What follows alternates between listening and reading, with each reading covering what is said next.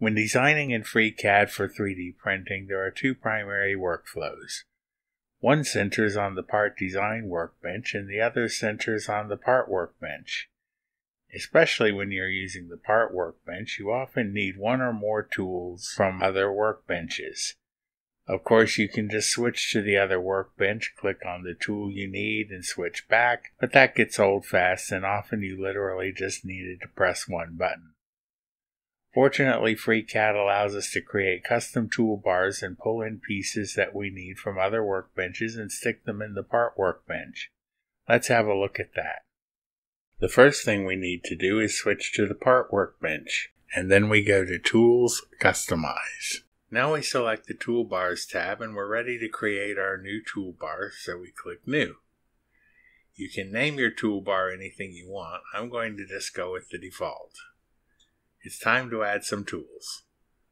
First we highlight our new toolbar, and the first tool I want to add is Create Sketch button from the Sketch workbench. I find I'm using this all the time in the part workbench. I don't know why it's not included by default. So we open the drop down on the left and we select the sketcher.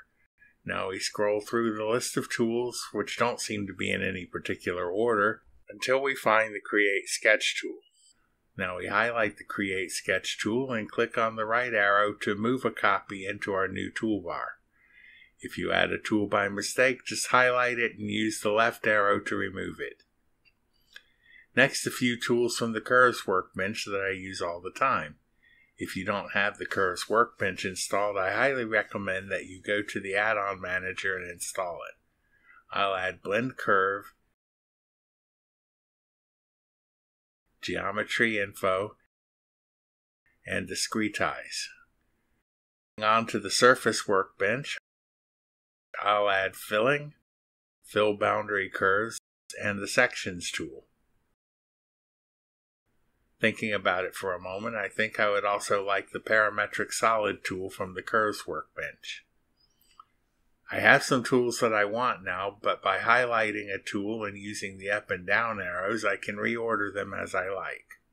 Finally, I'll add the Create Subobject Shape Binder tool from the Part Design workbench.